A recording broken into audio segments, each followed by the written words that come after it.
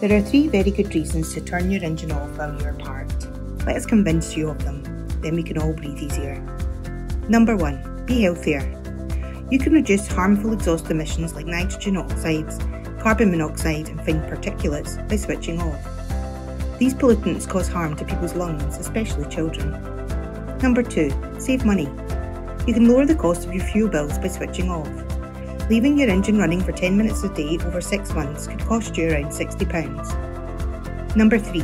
Help the environment. Idling for just 30 seconds produces twice as much pollution than switching off and restarting your engine. Find out more at www.eastonbarton.gov.uk/idling.